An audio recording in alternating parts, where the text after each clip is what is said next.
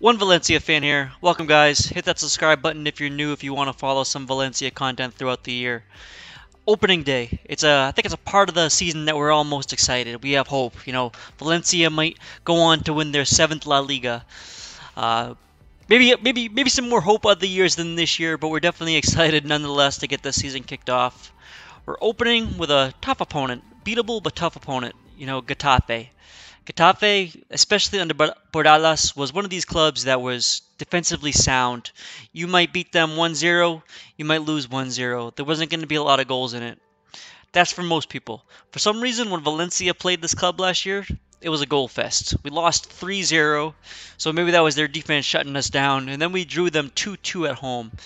So not the best performance between this club last year. We stole their manager, so hopefully he can lead us to some brighter patches against them. Couple quick notes about this upcoming match.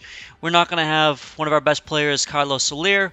We're also going to have Yunus Musa missing with injury, and then we're also expected to miss Kangen Lee because he was also at the Olympics along with Soler.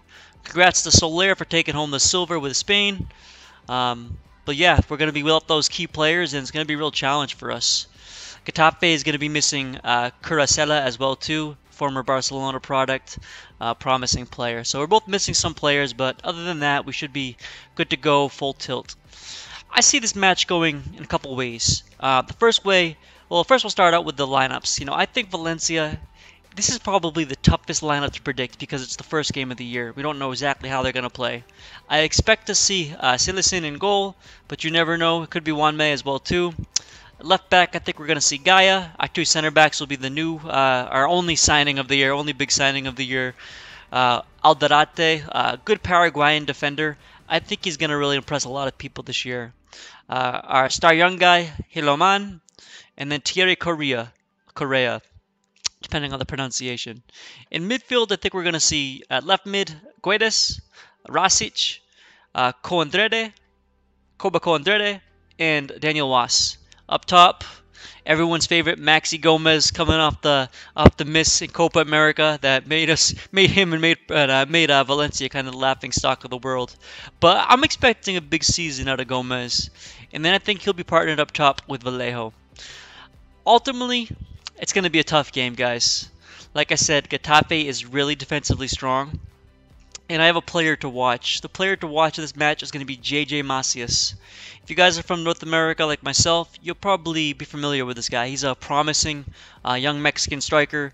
I didn't think he was going to make the jump this year. They tend to hold on to their players, but he did get a jump over to Getafe.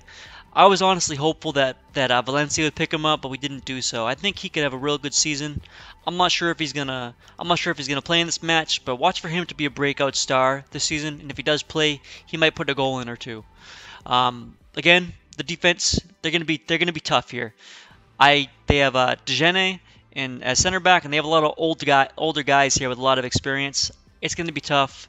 I'm predicting this as a 1-0 win for Valencia. I'm gonna go with the hometown win. If this was on the road, I'd probably go with a loss or a draw, but at home, at the Mestalla, I think we're gonna start the season off really well, especially with the manager facing his old team. Hopefully he has some kind of insight into them. It's gonna be able to crack that defense. I think Maxi Gomez gets the goal in the 27th minute. I think that Getafe actually holds the majority of the possession in this game and looks a little bit better, but they're not able to score and break through, and we ultimately start the season with 3 points. Let me know what you guys think. I'll be back for a recap after the match. Have a great day, guys. Enjoy the game.